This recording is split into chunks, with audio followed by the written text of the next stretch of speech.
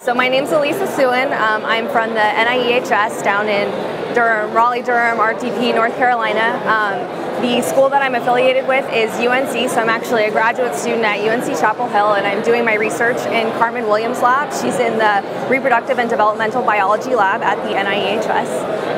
Right now I am working on understanding mechanisms of uterine cancer development that result from early life estrogen exposure, and that's what I'm doing my dissertation research on right now, and I'm a third year, going into my fourth year right now. So excited to be at the NIH. This is my first time coming, and it's really cool to make a pilgrimage back to the mothership and hang out here for a couple days, so very excited about that.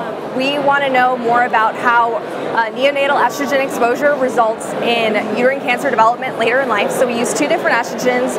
One is a very potent synthetic estrogen called diethylstilbestrol. Women were prescribed it between the 30s and 70s, and it resulted in their offspring who were prenatally exposed. A lot of them, or a small amount, developed vaginal cancer.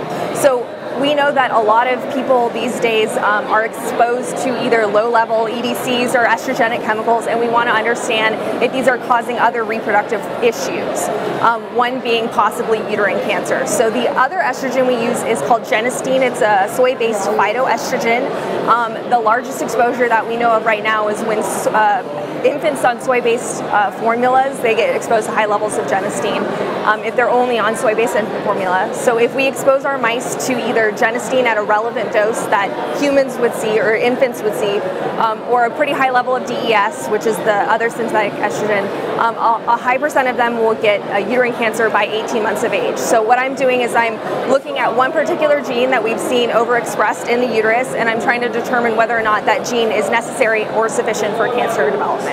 So far I found that it correlates really well with cancer development in our mice.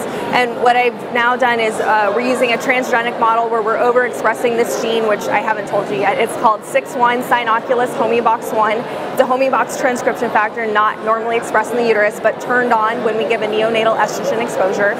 And so I've overexpressed this gene in the uterus of these mice, or I've deleted it, and I want to know if overexpression in the uterus is going to lead to cancer development, or if I can knock it out specifically in the uterus and then treat with an estrogen, and whether or not they don't get cancer, because we would hypothesize that if the gene's not there, they're not going to get cancer.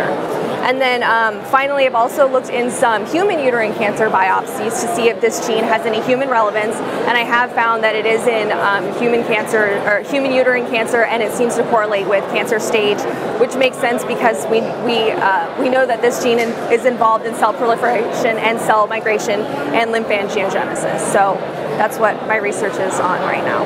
Oh, I mean, I could have chosen a lab at UNC for sure. They have some fantastic labs, developmental stuff. I really wanted to do reproductive toxicology, and the lab that I'm at right now, they're one of the best labs for environmental estrogen exposure and uterine cancer. I wanted to do a cancer endpoint.